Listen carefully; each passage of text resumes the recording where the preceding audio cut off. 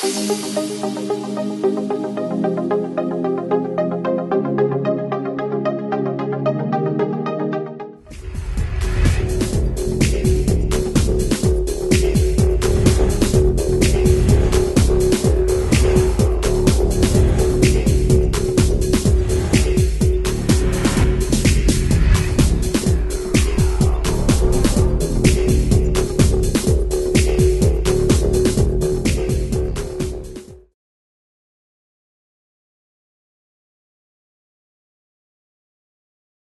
guys, this is another episode of Gadget Show. So today we'll be introducing to you Google Glass, the newest gadget in town. So today with me is Amalan, who's a software engineer at Exilesoft, and he's been working with this for quite some time now. So he'll explain what Google Glass is and what it does. And also we have Gopiharan here, who's our tech enthusiast at Digit. He has prepared quite a number of questions regarding Google Glass and what it does. So, if I introduce Amalan to you, he's a student or is a graduate of SLIT, passed out in 2013. Yes. And he has worked with Google Glass for the last 4 months, I guess. Yes. So Amalan, introduce yourself to the readers out there. I'm Amalan from Exilesoft. I joined Exilesoft 7 months ago and working on Google Glass project for the last 4 months. That's about after 2 months after Google Glass has been released. And what is Exilesoft as a company, and what are the specialities that people should look forward to that? Okay, when we say Exilesoft, everything agile. So it's like we follow agile methodology, which I have to mention especially is like, and this Google Glass project is a research and development project. So it's like agile really helped us. It's like as this research and development, like nobody has ever done this programming before that. So that like we have Scrum so that we can clear our doubts, we can consult with our clients or some changes and all those stuff. So it's like this is something that really helped us. So like Exilesoft, it's like following the agile methodology. So and Exilesoft has its branch on Norway, Sweden, Australia, 2 places in Australia, Melbourne and Sydney, and also in Singapore. So and our main branch is in Colombo. So here we develop all the softwares. So that's a small history of our company. Okay, what is Google Glass? When we say Google Glass, it's a wearable technology, Google's latest wearable technology. But when you say wearable technology, people will be thinking about Google Watch and all those gadgets. But this is really a different one. It's like it brings everything in front of your eyes. But I must say that Google Glass is not a replacement of a phone, just like an Android phone or something. It's like it's not a smartphone at all. Basically, it is designed. Its main intention is to give you notifications on a timely purpose without alerting you or something like that. It's like a basically a notification tool. It's not a hard working tool or something like that, not to play games or something. I don't say that it is not used to develop games or something, but it is basically a notification tool. Okay. So we can call it a distraction-free notification tool. You can say like that also, but that's the main purpose of this glass. And as you know, like this Google Glass is like an experiment from Google. So current version is called the Explorer edition. So tell us about that. Will it be the final design, or will it have the same features? The final version also have the same features as this? As you say, this is the Explorer edition. So this is the 5th update we got on this 8th. So it's like every month on 8th we get updates. So it's like a software update, you mean? Yeah. So with new features enabled and all those stuff. So now currently it's running XE10 developer. It's like Explorer edition 10 version. So it's like this is not the final version. They are experimenting a lot and they are releasing out lots of features. Like recently they have released YouTube streaming and all those stuff. So it's like it's really battery consuming. So now the people are thinking about like Google is thinking about improving the battery. So the actual battery life they guaranteed was 1 day, but it was not like that. It's like when you start videoing, it won't even last for 1.5 hours. So like we need more battery for more of these things. So for those kind of things, they are doing some changes. and they have some controls also. Now what I can do is only take it out, so I can see this side or something like this. But I don't have this side. It's like up and down. So in future they are planning that one also. So Amalan, while we are talking at that point, like you are one of the very few lucky people in the world to, use the Google Glass for the first time itself before it even got released. So now tell us about the hardware specifications of the device. Hardware is like I really forgot most of things, but it's running a 1.2 GHz dual core processor with 1 GB RAM, and it has internal memory of 16 GB, where 14 GB is usable, and it has a 5 megapixel camera, which is capable of taking 720p video. Okay. You can see that I took a video from office to Royal College. You can see it in the YouTube. Okay. First there was Sri Lankan YouTube, Google Glass video or something. And it has also got some sensors like the trackpad as well as... Yeah, it's like the normal Android phone. It has accelerometer. Okay. So it's like it can detect head movement. Okay. So left and right movement, and it has proximity sensor. So there are some features inside that we can control, like if you take it out, yeah. Now everything is. So where are all the accelerometers and? All are inside this thing. This black box. Okay. This is a circuit board, and all these things are there. If our viewers can see, it is this particular area. Yeah, that's okay. absolutely. So there's the whole. You can see the whole circuit board, processor, and everything is there. And if you see in this place, there's a proximity sensor and the speaker. Okay. Not the speaker, actually proximity sensor and the mic, sorry. Okay. And here you can see this is the bone conductor inducer. That's interesting. What is that? It's like instead of using speakers, speakers normally use magnetic wave, so that will be a problem for the human body, so especially near the brain. So what they have done was they have replaced it with a bone conductor inducer. So what it does was it has a motor, so it's like it vibrates. So there won't be any magnetic field, or instead there will be only a vibration. So the user can hear it well. Also sometimes the nearest person can hear something. So the main glass component in the whole Google Glass is the prism we have. Yeah, inside this glass there's a prism. So it's like it's like a projector. It projects there, and it's going to project inside our glass. So that's a prism. You know the prism is that triangular thing that reflects the light. Okay. Now we know what Google Glass is and what it does mainly, and the limitations it has. Yeah, we have now talked about the hardware. So now let's move on to the software aspect, the development of Google Glass and the future it holds. Now, as a developer, now if I ask you the question, what is the future you see with Google Glass? How can you give me a brief answer, if it's possible? It's like it will be popular anyway.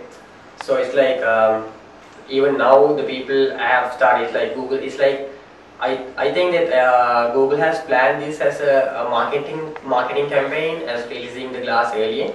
So in the future it will be popular. There's no doubt. So the programming wise, if you think the operating system running inside the glass is basically Android. So they call it 4.0.4.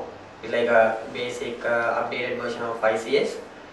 And it's like you can normally, if you are an Android programmer, you can just normally program it. Only restriction is that they are using some of the libraries are different, like camera libraries, like you don't have autofocus or some other features. But normal camera programming will be do. So something like that. You can, if you are an Android programmer, there won't be any problems. And also you can approach it in another way. It's like C2DM, cloud to device messaging system of Google. So it's like we are doing a server side programming. So basically we'll be developing a site. So here we call it glassware. Just like software, it's called glassware. So it's basically, don't worry, it's basically a web server. So it uses Mirror API, especially designed by Google. So using that, it will be sending some JSON related data to the glass, to the Google server, and Google server will be pushing it, just like the notification that come on the Google for Android phone. You have told us that this is not the final version and the final design, or the consumer edition will be totally different from this one. But since you have used it for some time, on an end user perspective, can you tell us what are the regular features one can use here, like taking pictures or videos and navigation? Just tell us how, whether you can use it to make calls and stuff. Yeah, sure. So it's like as an end user, it's like at first it's like a nuisance. It's like it really blocks the view. It's like it's not a it's blocking the view, but it's like there's a burden on the view or something like that. There's something not comfortable. But on the daily use, after using daily, it's like I got used to it, and the only good thing that I use this for is to take pictures, record video, and to see the time. That's the main purpose I used it. But most of the features are enabled when you pair it with the phone. So with Bluetooth pairing, you can pair it with the phone, and you can use phone's GPS and all those stuff. It's like, you know that Google Glass does not have all those GPS and temperature meters and barometer and all those stuff. So but by pairing, you can use all those features. But still there are no extra applications. But in Exilesoft, we have built something so that we can use phone's sensors. But as for now, that can be demoed here. But normally some features are accessing normal phones, lots of sensors through the Bluetooth.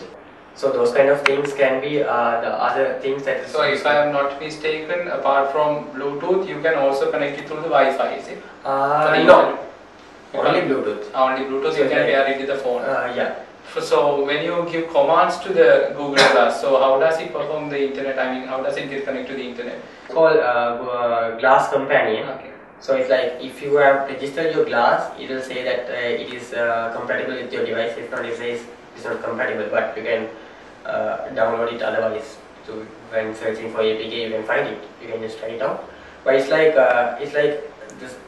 all the settings are not inside the Glass. Authentication and all those other stuffs are done on the website. So it's like www.google.com/myglass. So there's a process that goes up to a QR code verification, where you have to use your Glass to see that QR code and to register your Glass. So after that, it connects with your Google account, and when you go to the Play Store, you can download that application. So same, it's like basically that site is a settings page for you. You can it's like installing application on your phone. Here we say subscribe to the application, because we are subscribing to the Glasswares, basically web servers. So there we can off and on what are the updates we want. Just say we have subscribed to Twitter, so we get all the tweets, and just say that it's nuisance. We can go there and off it. We cannot do that in the Glass. We have to use it on the website, or the same can be done using that My Companion application on the phone. So also the latest update of the My Companion will work as a remote control for the Glass. And can you just show us like how would you take a picture with the Google Glass? Yeah, sure. Now it's asleep, so I have to wake it up. So okay, there's some angle that we can set, so I can shake my head to wake it up. Okay, Glass, take a picture. So that's how I take a picture. Okay. So that is easily done. So it's like. So once you take the picture, like, do we have any other third-party apps where you can share it? Or? As for now, even though we have many other third-party applications like Twitter and Facebook, only Google Plus is allowed to share. Okay. And in this side, we have developed our own server where we can develop it, we can share it. But officially, Google Plus is the only one that we can share our application. So that may be, I think, because it's still an Explorer edition. Yeah, and maybe sometimes Evernote may also have that privilege, but we have never tried it actually. So as you say, like we can see different third-party service providers are now building apps for Google Plus, Yes. but we can't say how it will function until we get the consumer edition, I guess. Yeah. And so, like, since you have used this for some time as an end user, just tell us like how comfortable are you with the Glass, and how do you see it, 2 years after from 2 years from today, once the consumer version arrives, like how do you see that people will adapt to this Glass? Will it be comfortable with people? Or? No, still it's like even though Earlier version, it was like it's a bulky one, but it's not for the consumers. But they have made it, redesigned it, and have turned it to a normal this kind of glass today. But still, it's kind of not comfortable, and hopefully they may be changing some metal or the plastic version or something so that they can make it lighter, and they can do some solar powered or something like that to replace a heavier battery and those kind of things. And maybe we can expect something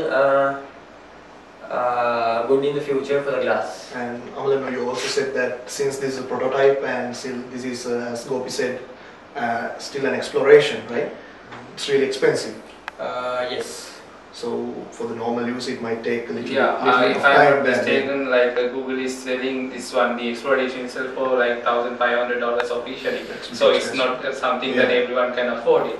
So as we can see, like this is a new kind of a wearable technology which has a very great future, I guess. Like because it's Forget about the price. Okay. For the normal user, Yeah.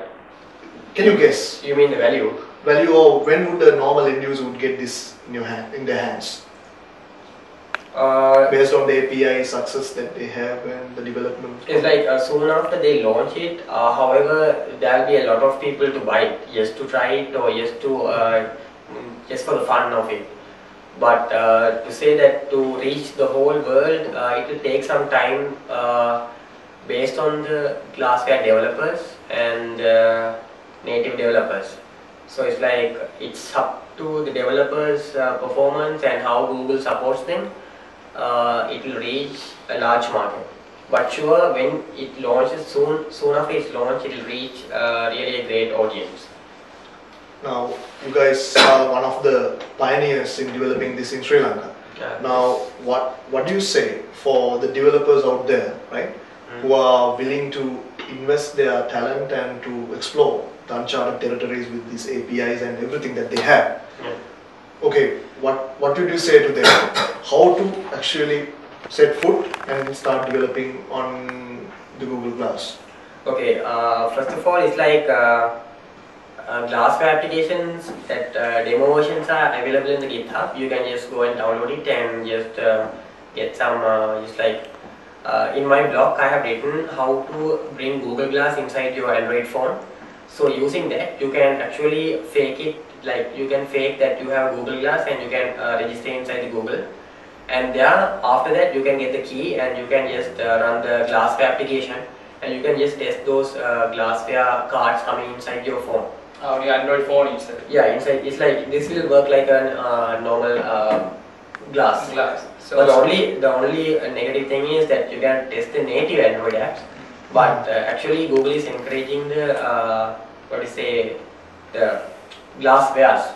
So it's better. It's like if you can run a Google Glass inside your phone, it just works like a launcher, a different launcher, just like Apex or Nova launcher. It will just work like a launcher. So even you can say, okay, Glass, take a picture. But what we have done was earlier when we did not have that Glass, we used our own phone, and there is no emulator. So it's like we created our own. So that's how we tested out this thing. Now say a developer who's interested in creating an app for Google Glass, but he doesn't have a Google Glass to work with, but he does have a smartphone, an Android powered smartphone. So what he should do? He can, if he is an Android developer, he can, the Android development is enough. But if you want to try out glassware development, he can find free codes on the GitHub hosted by the same team that is working on the Google Glass. So even if you have any questions, if you ask it in the Stack Overflow, they directly answer it. So that will be help. And another way is that that is like why I said glassware is that you can install Google Glass inside your phone, just like another launcher. For that, you can just go to my blog www.pathofacoding.com. I think you can see the link below. So it's like there I have mentioned, I have inserted all the APKs needed and instructions. So you can just follow it and you can install the Google Glass inside your phone. So you can just push those cards from your server to your account in the phone. So it works just like a Google Glass, so you don't have to wait till the glass comes out. So that's actually great news for That's right. all the developers out there. Yeah. Now it's time for the demo that you have prepared for us. Yeah. So we can just let's go ahead. Yeah, sure. So we'll see how we can take a photo. So when I say OK glass, you can see a list of commands that is available. So when I say take a picture, it takes a picture. So this is how the taking picture works. So there are the commands also that you saw in the list. So here I'll be showing the dashboard of the Google Glass settings. So it will be the normal google.com/myglass. So I have already registered in, so you can see this kind of a view. So this is the normal the dashboard we have in the Google Glass. So here it normally shows you the location. So this is our address. So where we are. So here these are some contacts that I have added from the Google my G+. So this actually those are some dummy guys for these dummy things. So here you can see that I have off all these features, feeds. So here I can on this Google, so I can share it on the Google now. So this is how the dashboard works. So back to the glass. So here we can see how we are going to share the photo that we took now. So press once and you get the share, and there you can go through where you want to share it. So I'll be pressing Google plus group. So it's going to share it, and that's it. It has shared. So this is how the sharing works. So now if you go to the Google Plus account, you can see that photo in the.